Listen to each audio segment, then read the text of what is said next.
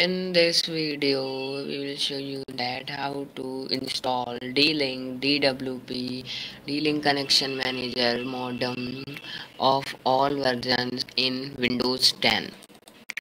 If you try to install D-Link Connection Manager here, you will see this type of error.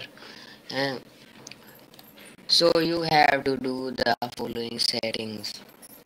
Right click on start menu, open command prompt, administrator, grant yes.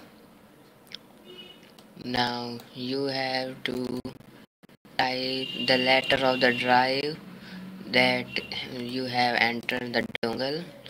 My driver letter is H, so I will type capital H and colon, then enter. Then enter the name of the install package. Install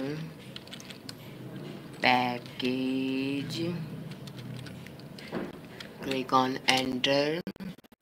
Now you can see that installation setup has been appeared. Install it.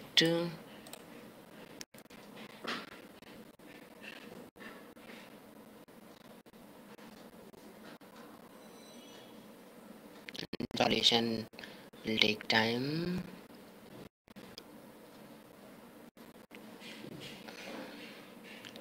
After installation, run it from here.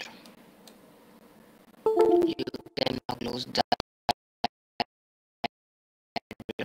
Now you can see that the D-Link connection manager box has been opened.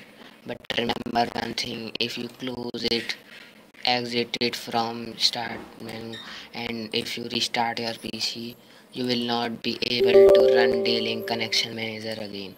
So if you want to run D-Link connection manager app again, you should see our next video how to run D-Link connection manager in Windows 10, and to bypass the error, this app has been blocked for your protection. So thanks for watching our video. Please like and subscribe our video. So thanks very much.